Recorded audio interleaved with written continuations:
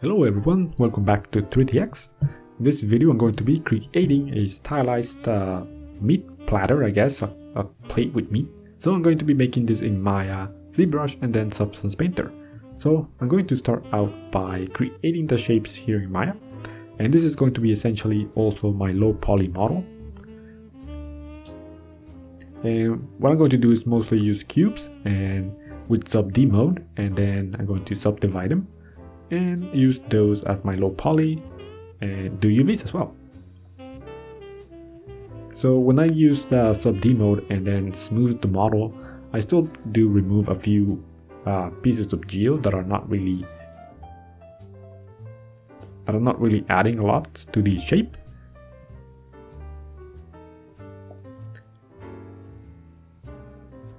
And then for this piece, I'm just going to make it so that it's like a sliced piece of meat, and I'm going to place that on the side.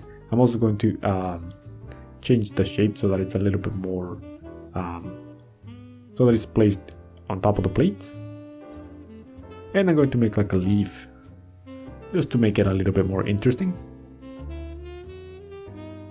So the low poly model is relatively simple, and I'm going to group everything into one group, and then I'm going to rename them. I'm using a special tool for renaming. There's going to be a link in the video description. You can also rename manually as well. So I'm going to create UVs for this.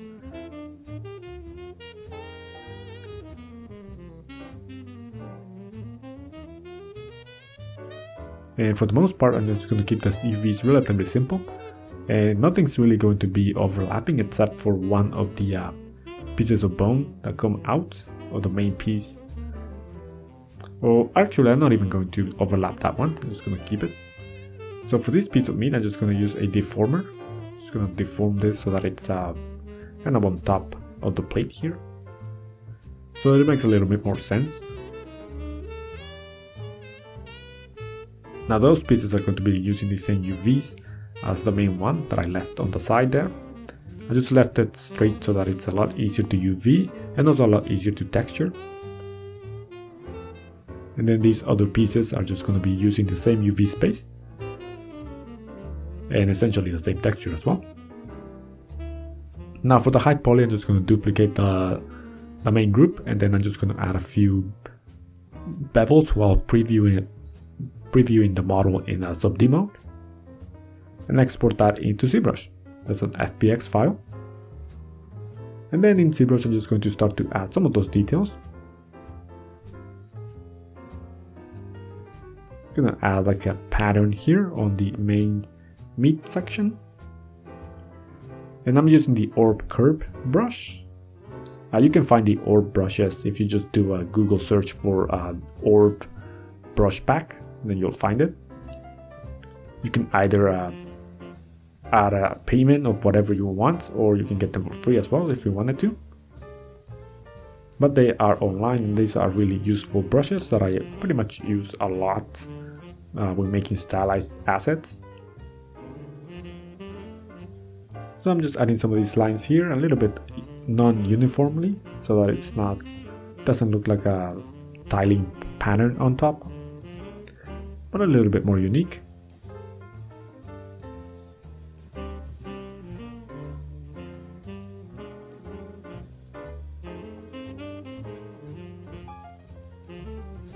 And here I'm just going to mask to create that bony look where the meat has been cut. In a way, it doesn't really make too much sense that there's still a piece of bone sticking out of this when it has been cut, but I just thought it looked kind of cool. I guess in this case you would have cut the meat around the piece of bone, I guess. And I'm just gonna add some scratches here. Then the bone itself, I'm just gonna keep it relatively simple. You're gonna use Dynamesh on it, and then just use the trim dynamic, and then just for planar changes on it. So I'm keeping it relatively clean. And then same thing for the plate. I'm just gonna divide it and then add some details to the edge. But it's going to stay for the most part clean. And then for this piece of meat, I'm going to do the exact same process that I did with the larger one.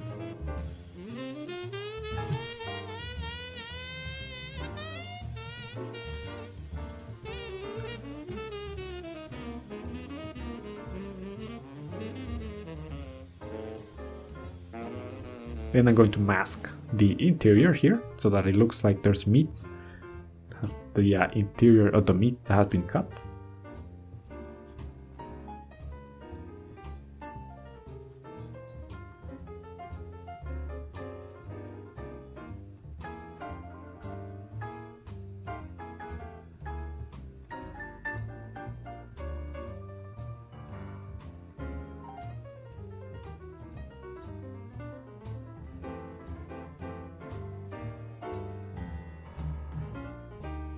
Alright, and then I'm just going to export this as my high poly and import it into Substance Painter.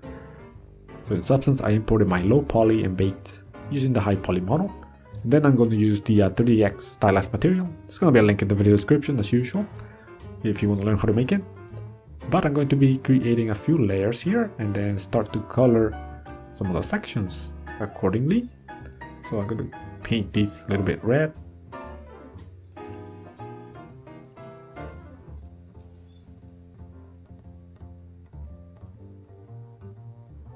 Obviously, I'm manually painting them. One thing you can also do is you could create ID maps in Zbrush if you wanted to use as masks instead of having to paint things manually like I am here. But in this case, I didn't think it took that long to do, so I just did it this way anyway.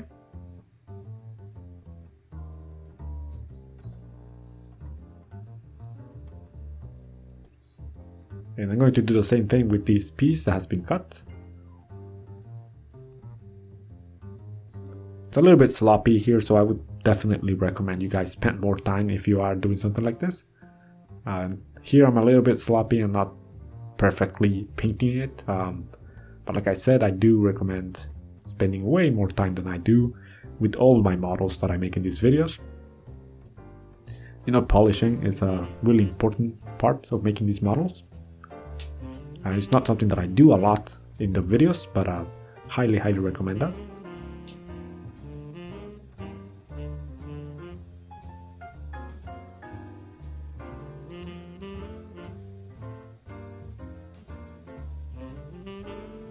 And then I added a edge mask to it so that so I wanted to make it look more like he has been cooked a little bit, so it doesn't look like it's completely raw. So I'm just gonna do that. So adding an edge mask, invert it, and then just set the color a little bit darker and more red as well, just to try to make it look more like it has been cooked a little bit and it's not fully raw meat. So you wouldn't have the meat ready on the plate if it wasn't cooked yet. Well, I guess you could if you were about to cook it.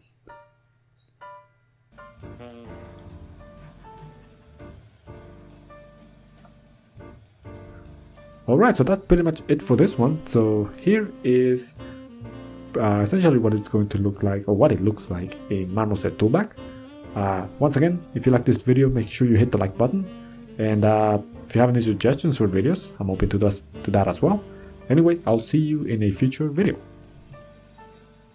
Do you see this environment right here? I made this really quickly using Maya, Zbrush, Substance Painter, and Substance Designer, and Unreal Engine. You too can make something like this really easily and in a short period of time. To make an environment like this one, all you have to do is make a few simple props, put them together in Unreal, and then simply add some lights and you're pretty much done. So hey, this is only a 45-second ad, so that there's not enough time for me to cover everything. So click on the link below now and I will show you exactly how I made this environment. The best thing about learning how to make an environment like this one is that you can simply use the same techniques to pretty much make any other type of environment. Oh, and by the way, you don't need to be an expert already in order to learn how to make something like this.